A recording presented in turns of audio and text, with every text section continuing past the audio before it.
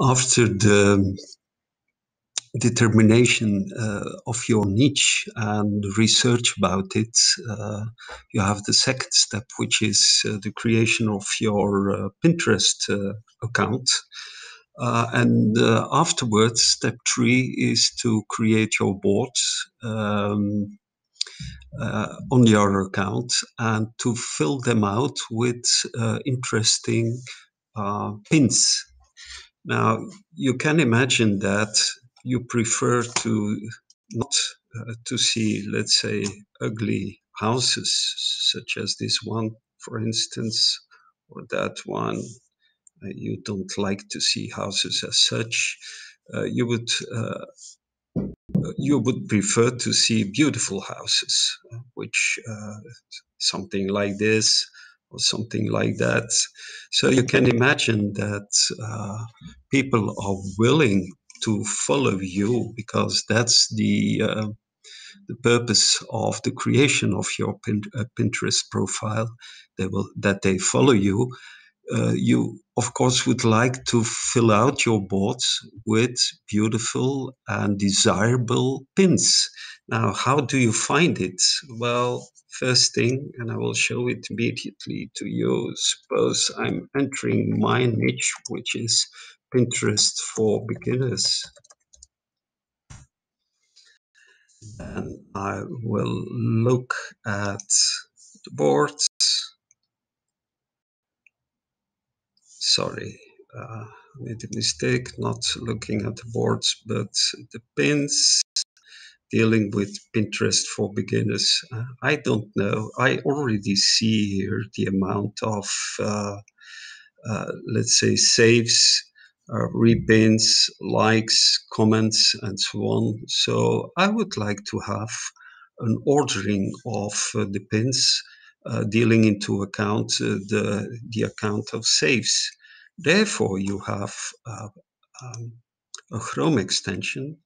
I will show it to you how it's called and how you can install it. And you could say, for instance, I would like to have 5 pages looked up by this extension and ordered the pins in descending order, taking into account the amount of saves. So I just click the start. I wait just for 5 pages. It doesn't take that long. It just needs a little bit of patience. And afterwards, you will see that this extension will have ordered all the pins according to, in this case, the amount of saves. So I think 1, 2, 3, we will have them.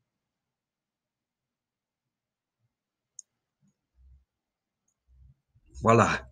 And there you have the amount of saves, 12,118, 9,700, and it goes down and down. And what you could do, of course, is that you say, okay, I will take the first ones and I will add it to my board. So you click right side, open link, new tab. You take the other one, let's say this one, and afterwards, of course, you go to those pins. The connection apparently is a little bit slow. Nevertheless, okay, you save them and you save it to your board, which is, in my case, Pinterest for beginners. So I take this one, I say save, Pinterest for beginners, save. This board has sections. Anyway, it's already added. I think the message is clear. Now, how do you obtain this order by means of an extension. So you go to Google, you enter extensions Chrome, you click on the first link, and this is the Chrome Web Store.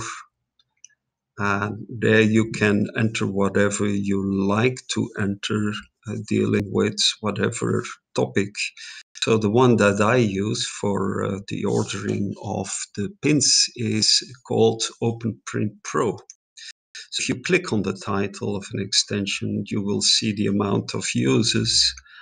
You could look at as well, you have an idea about recenses and the quality about it.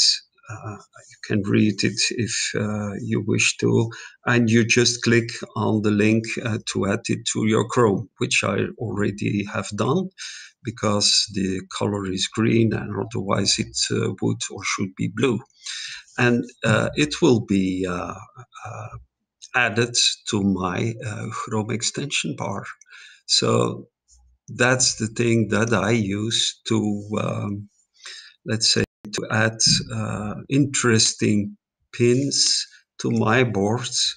And as you see, I'm already busy for 1 week and a half. And by means of this, I already have 740 followers just in 10 days.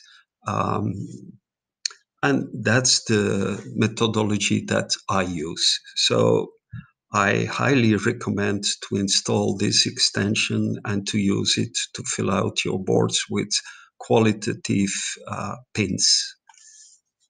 Have a nice day.